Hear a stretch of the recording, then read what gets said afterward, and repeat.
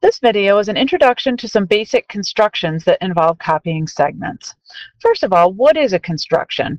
Well, to construct a geometric figure means that we're going to create some specific design using only two instruments, the compass and the straightedge.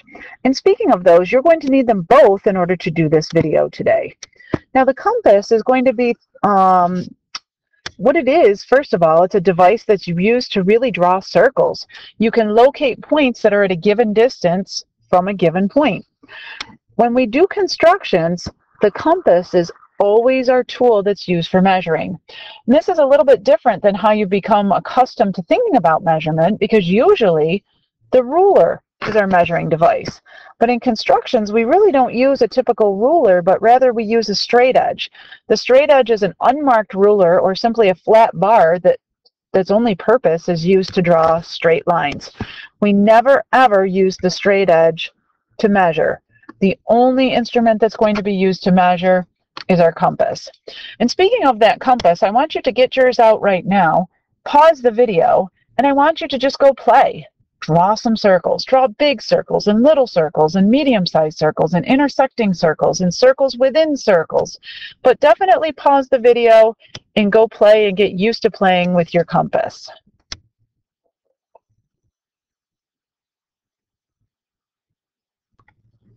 Okay, so now that you've taken some time to play, let me make you aware before we get started that whenever you're completing constructions, all of your construction marks and all of your line segments need to remain on your paper. That's really important. Those marks are how we grade your constructions. So that's kind of like, think about your construction marks, your arcs, and your segments as being your work for constructions. Now, all of the constructions that we're going to do are referenced or have been referenced in a website, and if you forget the steps in performing the constructions, you can go to that website. And what's really amazing about this website is it will walk you through the constructions step by step by step. It's very interactive, and when you're ready to go on to the next step, you press the go button, and if you need to rewind a step, you rewind. But again, that website will take you through each and every one of those constructions step by step if you need the practice. So we're going to start by constructing a segment that's congruent to a given segment. So in example 1, they'd like for us to construct line segment AB in such a way that line segment AB is congruent to that given segment PQ. I'm going to go ahead and start by grabbing my straightedge and simply draw a line segment that's a little bit longer than the line segment that I want to construct. I'm going to put an endpoint at one end. And then what I'm going to do is I'm simply going to use my compass as a measuring device. I'm going to open my compass up until it's the length of line segment PQ.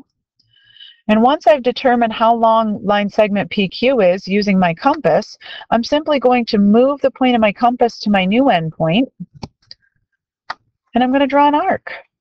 Anybody on that blue arc is at a distance of PQ units away from that given endpoint. I want the point on the arc where it intersects my line segment. So this is point A, this is point B in no particular order. But now I've created a line segment in AB in such a way that it's the same length, the same distance as PQ, and that therefore makes the line segments congruent. If I wanted to create a line segment that was double the length of PQ, I would simply keep my compass setting the same, move the pointy part of my compass to point B, and construct a second arc, and that would give me a line segment that's double or twice the length of line segment PQ. All right, up at the top of the next page is one of my favorite constructions of all time. It says, given a line segment, construct an equilateral triangle using that line segment as the length. And again, they've referenced this website so that if you have trouble with this construction, you can go to the website and it will walk you through the construction step by step. I'm going to begin this construction again by doing a line segment that's a little bit longer than the given line segment. I'm going to go ahead and put an endpoint at the end of that line segment, and I'm again going to measure the length of that line segment using my compass. So I'll put the point of my compass at A, stretch that compass out until the pencil point of my compass is on point B, and once I've determined how long that line segment is, I'm going to go create or construct that line segment down on my new line segment. So now I know where the second vertex of my triangle is. I know the first vertex is at this given endpoint. The second vertex is at that other endpoint. Now I need to determine where the third vertex of my triangle is. Well, in order to do that, I'm going to keep my compass setting exactly the same. What I'm going to do is I'm going to go continue that arc that I started. So I'm going to draw a nice big arc. And then I'm simply going to flip my compass around, and I'm going to put the point of my compass on my second endpoint. And I'm going to take and I'm going to draw another nice big arc. And now that spot where those two arcs intersects becomes the third vertex of my triangle. The blue points are all AB units away from the endpoint on the left. The green arc represents all points that are AB units away from that vertex on the right. I want the point that satisfies both conditions, so that's going to be the point where the green arc and the blue arc intersect. And the only thing that I need to do to wrap this construction up is I need to label my triangle. They were very clear and very specific in that they wanted us to label this triangle PQR, and I need to make sure that I follow directions. All right, what I think is so amazing about this particular construction is that because this triangle is equilateral, I know that not only are all the sides the same measure, but that every angle in the triangle is the same measure.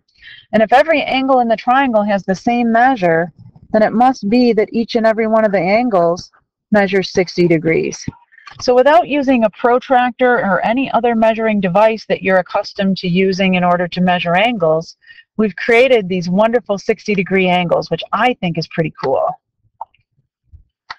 All right, and the next construction, this time instead of constructing an equilateral triangle, we're going to construct an isosceles triangle. We're going to make line segment CD the length of the base, and the two legs are going to have lengths that are equal to that of line segment AB. Sometimes when you're doing some of these more advanced constructions, it's very helpful if you draw out a sketch. There's my isosceles triangle. This base down here has a length that's equal to line segment CD, and then each of those legs, the base of my triangle has a length that's equal to CD, and each of the two legs has a length that's equal to AB. So this is kind of the roadmap or where I'm going to head with this construction. So I'm going to go ahead and I'm going to start this construction by constructing the base that has length equal to CD.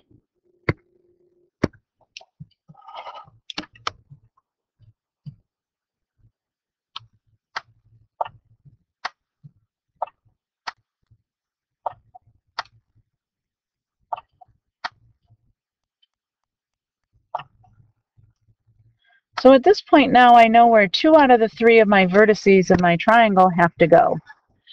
From these 2 endpoints down here, I want to construct a piece that's AB units long. So I'm going to go ahead and I'm going to measure out AB units using my compass.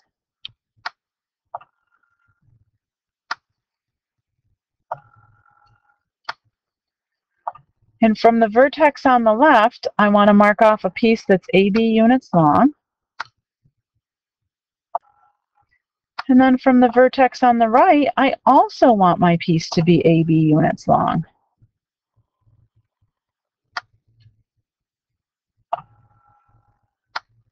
So again, I'm just going to go put the pointy part of my compass on that vertex on the right. And again, where those purple arcs intersect, that becomes the third vertex of my triangle. So again, just by the nature of the way that I've constructed this, I have 2 legs, the left side and the right side of my triangle, that are each AB units long. And then that base of my triangle, which is CD units long. All right, and then we're up for one more.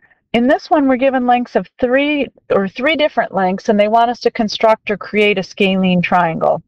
Now, my segments are a little bit smaller. I had to scale them back a little bit in order so that I could use my compass to measure the lengths of the line segments.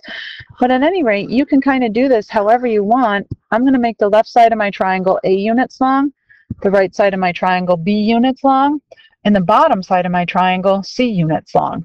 But you could really put those lengths on any sides of the triangle that you felt comfortable in doing it.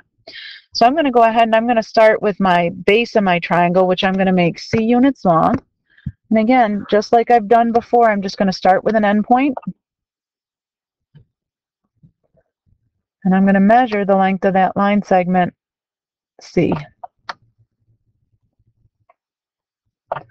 I'm going to create an arc. And the spot where that arc intersects my line segment becomes the second vertex of my triangle. So right now I know the location of that point and I know the location of that red point. The left side of my triangle I want to be exactly A units long. So I'm going to take my compass and I'm going to measure out a segment that's exactly A units long.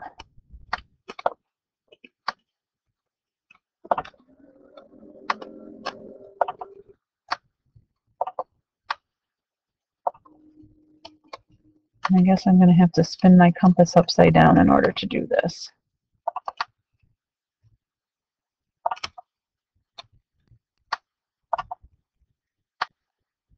And it is important that you take your time and you get it right. So there's A units long, and I want A units to be on the left side of my triangle.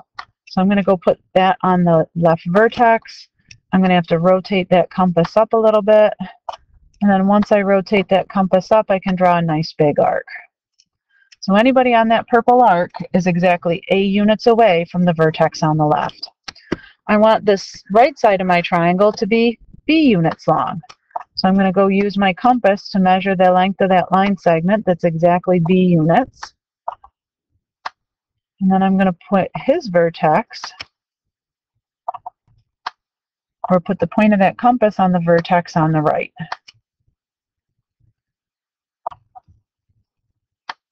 And again, I'm going to draw a nice big arc. And I really wanted to make that arc green.